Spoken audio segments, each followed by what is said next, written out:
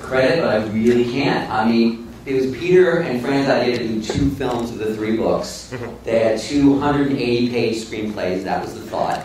And then when Miramax at the time wouldn't do it, it was actually my boss at New Line, boss Shay, who had the thought, 3 books, why aren't you making 3 films? So, and honestly, the background behind why I do it is that New Line actually as a company had real trouble making sequels of its famous films like The Mask and Dumb and Dumber. It was causing great frustration.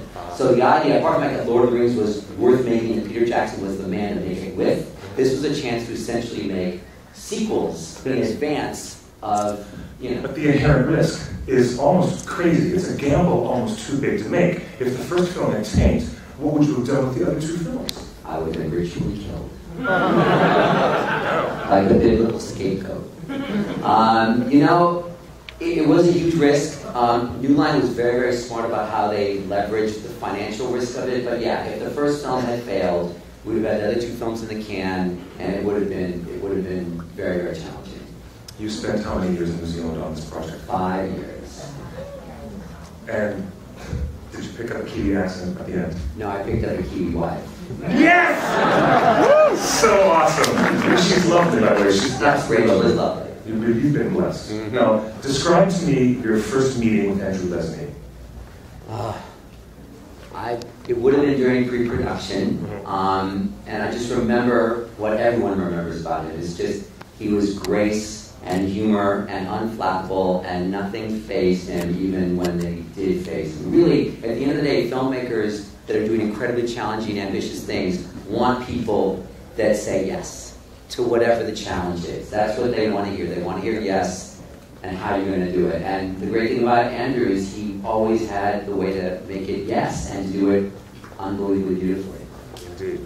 So in a high-tension environment with so much at stake and so many unknown factors, Andrew Lesnie, as a photographer, as a professional in filmmaking, he managed to be cool as a cucumber the whole time.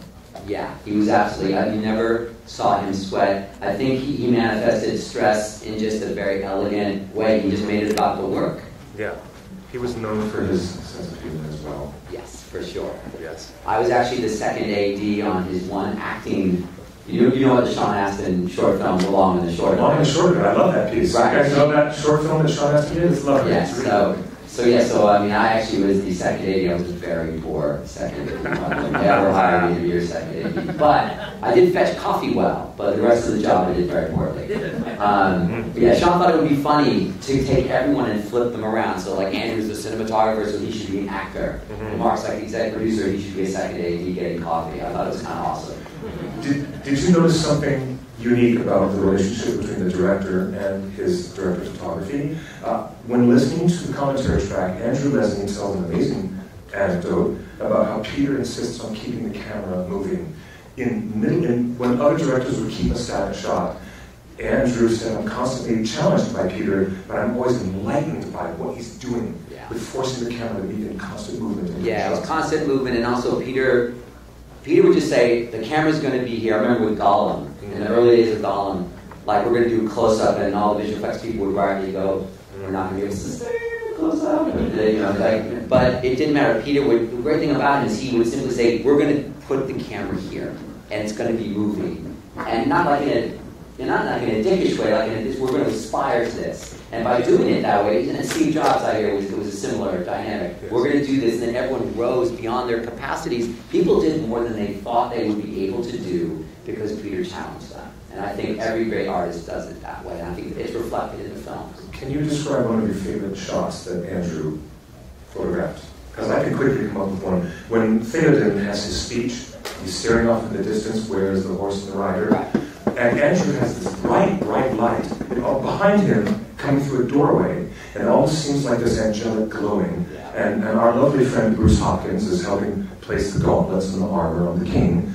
But there's still activity. There's people and soldiers who step into that light, and there's some kind of business. You know that there's still tension and strife right outside the door, even in the middle of getting a very placid and beautiful angelic shot of Bernard Hill. You still have people changing the light behind him with the suggestion that there's still so much tension right outside the door, behind his back. You know? God is someone I wouldn't know where to begin. I mean, one of them is in the extended editions, like the one when Frodo and Sam are trekking through and they see the decapitated, stone statue, which becomes crowned when the light hits it and there's flowers and it's uncrowned again.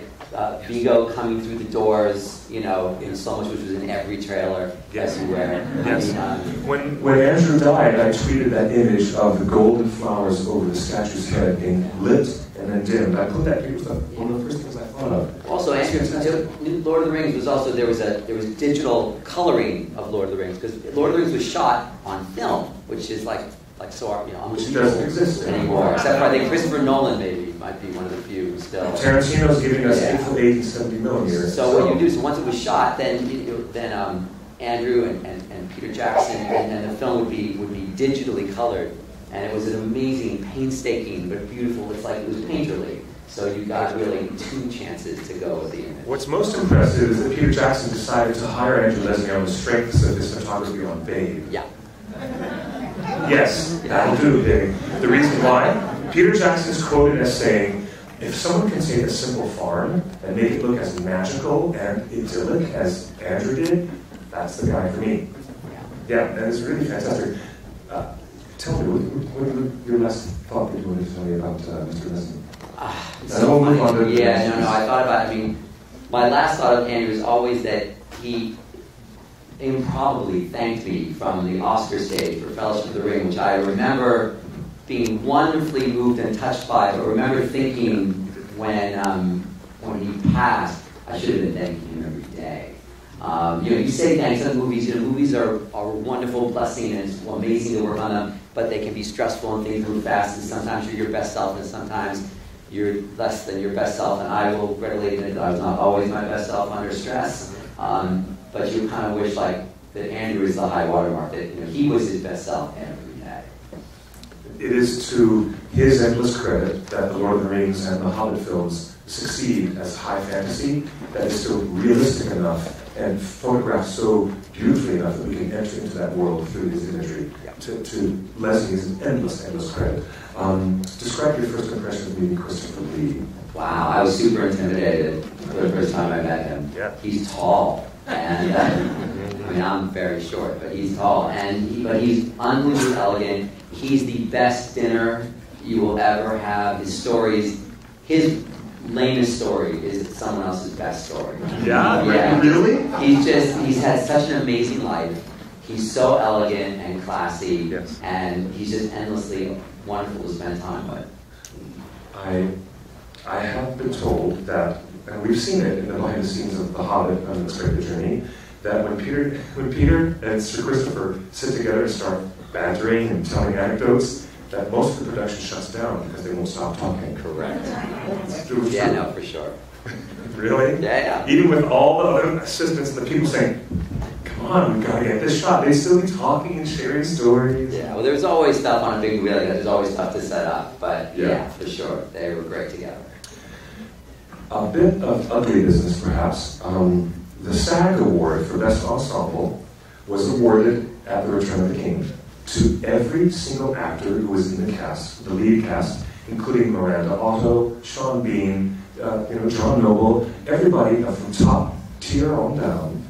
But unfortunately, because the theatrical cut of The Return of the King did not include the ultimate, the scene where Saruman meets his fate, and those 12 or 15 minutes were cut, it is so sad to say that Christopher Lee did not share his name in that SAG award. Yeah.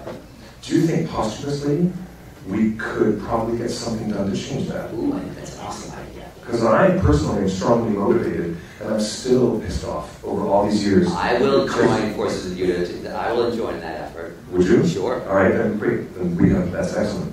Then it's a bit of beautiful business. Yeah. We've turned ugly business into beautiful business. Yeah. That's very, very good. I feel passionately about that because Christopher Lee, before he left us, should have had his Oscar. Yeah. He should have had that acknowledgement at that scale, not just the BAFTA for his lifetime achievement. Don't you agree? Yeah, totally agree. I think we all thought he would be around forever. And it's important to seize the day, because he certainly did. But appreciate people while they're here, no matter how long lived they seem. in light of Saruman's character and the way we were introduced to him in the Fellowship of the Ring, do you think it's helpful for newbies to experience Saruman first in the Hobbit trilogy and then see how things change by the time we get to him? Because it's a very quick turn from good guy to traitor in Fellowship. Yes, it's a very quick turn. I actually hadn't thought about that, but now that you put it to me, yes, I think it could be excellent. Because you would definitely see an evolution. Indeed, I do. And you don't know anything about the extended version of The Hobbit coming out, the upcoming Battle of the Five Armies. No. But let me ask you this, as a fan, because I know you're still a Tolkien fan. Big time. At heart. Would you think it was really, really cool to see an extra scene of Christopher Lee at Dol Guldur finding a Palantir in the rubble after Sauron has been banished? Wouldn't that be so cool? Are you saying that scene exists? No, I'm just saying that would be the coolest thing ever. This is just the fanboy in me saying what would be cool. I would thought you were about to set me up that I'm supposed to call Peter now and say, did you put that scene in? Like, and he'd say, like, why? You can't. If you've got his number on your speed I definitely have done, and I'm so not calling it right now. Like, Mark, I'm changing my number now. We look. No. That's called Peter right now. Say, well, it's really, really lovely to have all the fans in the community come together. Yeah. Have you noticed this aspect over all of your years of association with the Tolkien fandom? You've noticed this? Yeah, always, from the very, very beginning. From the very beginning of early days in Cannes, when we unveiled the footage in 2001. That blew everyone away. Yeah. So, for those of you who don't know, I'll let Mark tell the story. It's fantastic. That footage you showed at Yeah, that was the footage that we chose to sort of launch the movies to the world media.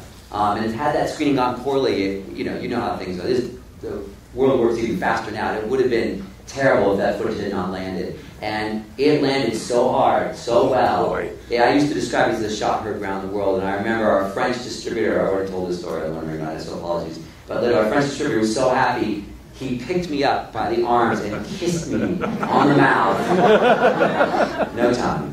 At least he bought you a drink first. Yes, for sure. He literally had me, and he was so excited. But it was a great, amazing night. That's fantastic. In case you didn't know, the entire chamber of Mazarbul, where they discover Balin's tomb, and the encounter with the orcs, and the first few moments of the encounter with Balrog, were what was shown at Cannes. Right. And it was way before Fellowship of the Ring was released.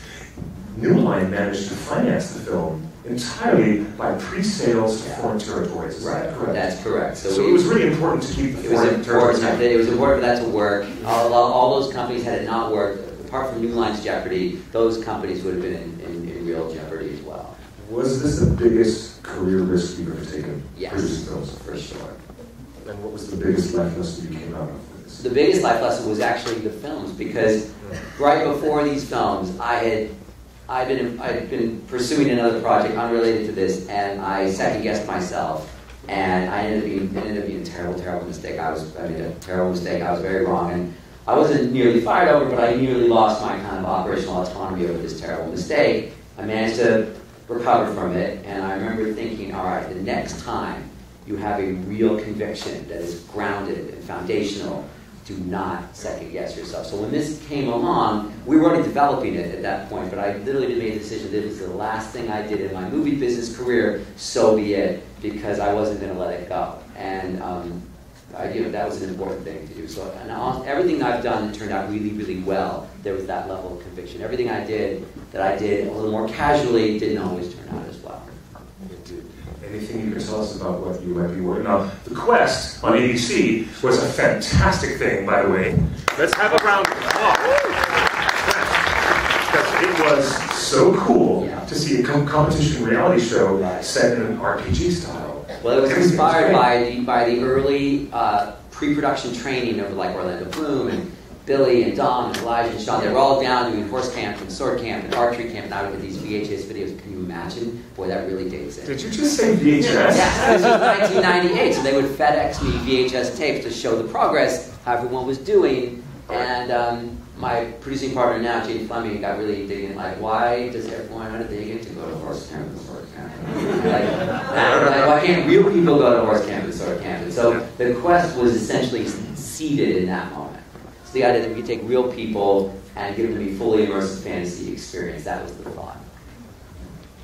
still no word about what might be the next iteration of the quest? No, unfortunately, ABC has neither renewed it nor canceled it, so it's in a bit of a limbo. It is on Netflix, which is nice. Which is fantastic, yes. Which is cool. One of my wonderful girlfriends, Bonnie, Yes. Bonnie, who I worked with her for a number of years at the Magic Castle in Hollywood.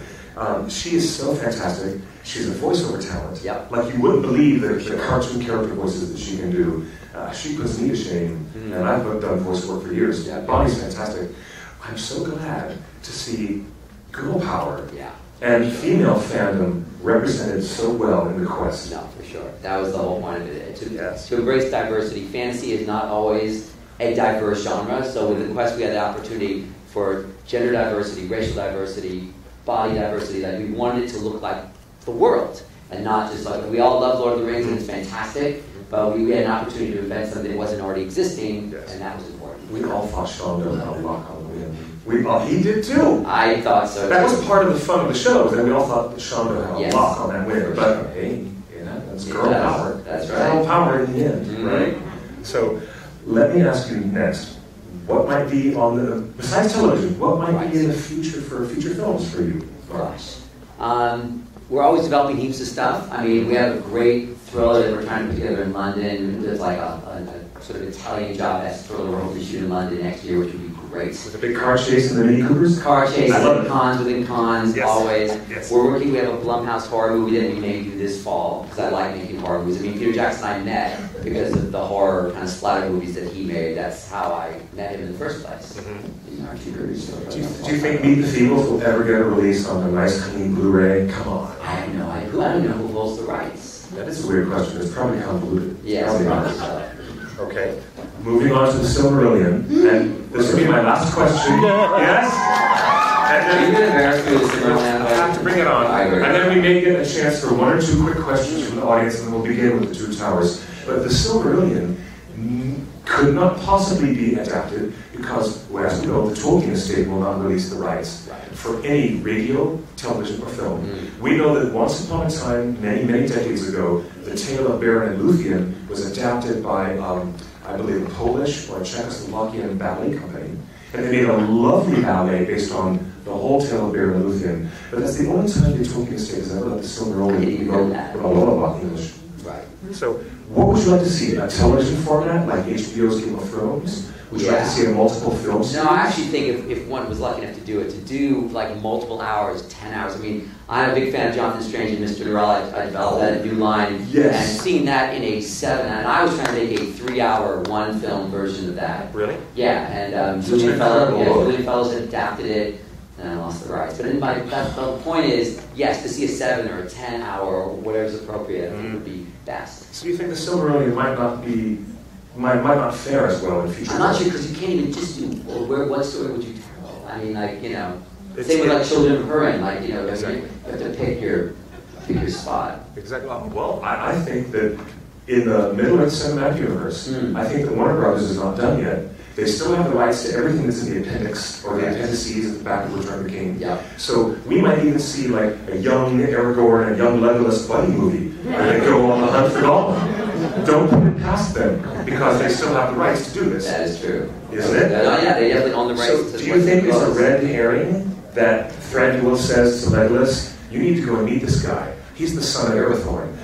You're going to find out what his real name is. Wait, Battle of the Five Armies comes to a screeching halt so that Thranduil can drop this dialogue. Right. It's not a red herring. I'm telling you people now, be prepared for Warner Brothers to come out with something sooner or later. We talked about this at Comic-Con. Yeah, no. What do you think? I think Peter Jackson is incredibly mischievous, and I think anything is possible. Yes, he is. Anything is He is. possible. Just like Miyazaki, who says, I'm going to retire, and then he makes the film. And then he's going to retire. But Peter Jackson says, I'm retired from Middle-earth. But we don't know. He wasn't even going to direct The Hobbit. And then he did, yeah. Okay. All right, one or two very quick questions from the audience, please. Yes, sir. So I'm like fascinated from a producer standpoint from where you're at in the industry.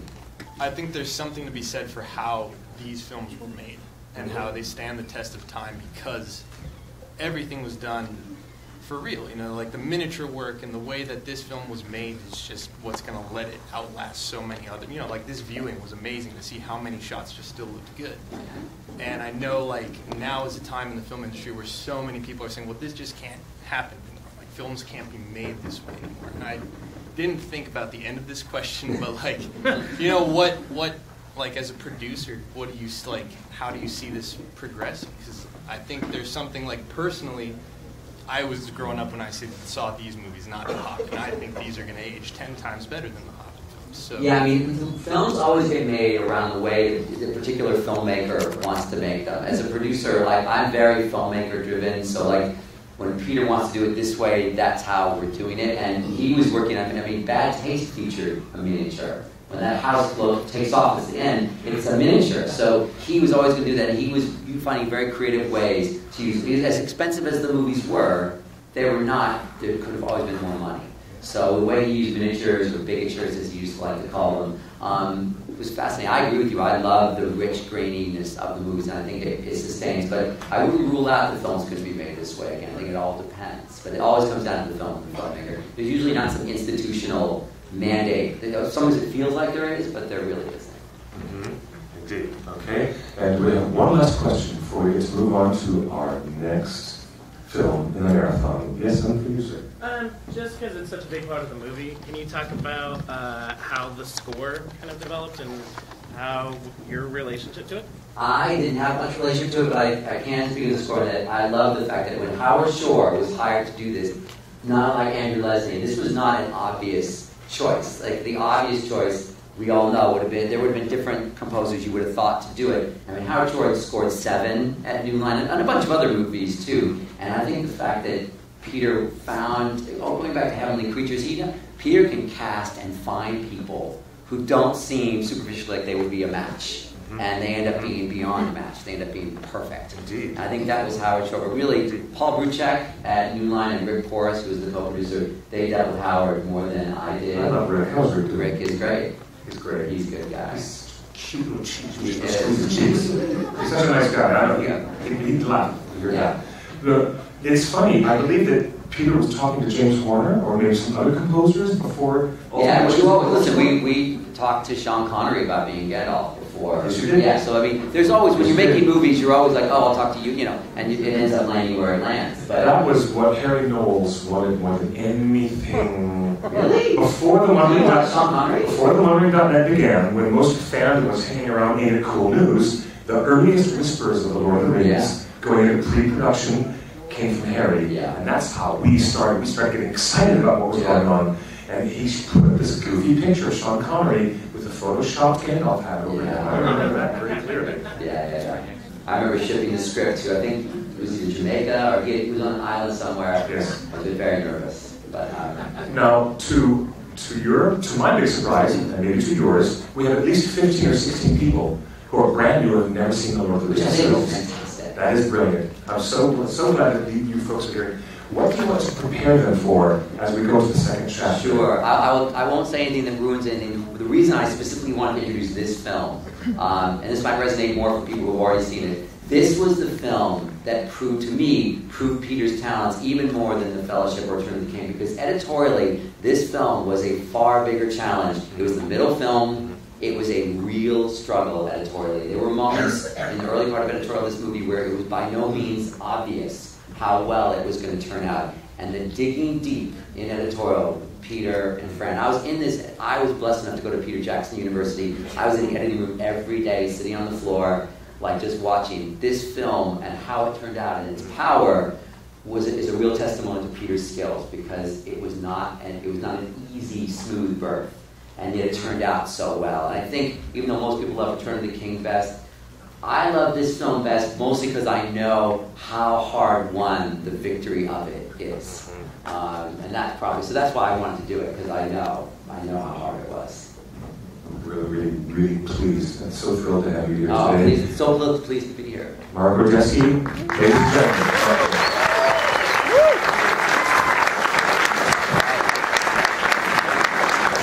Again, I have to say, well done. Well done. Thank you. It's great to see you. On with the show.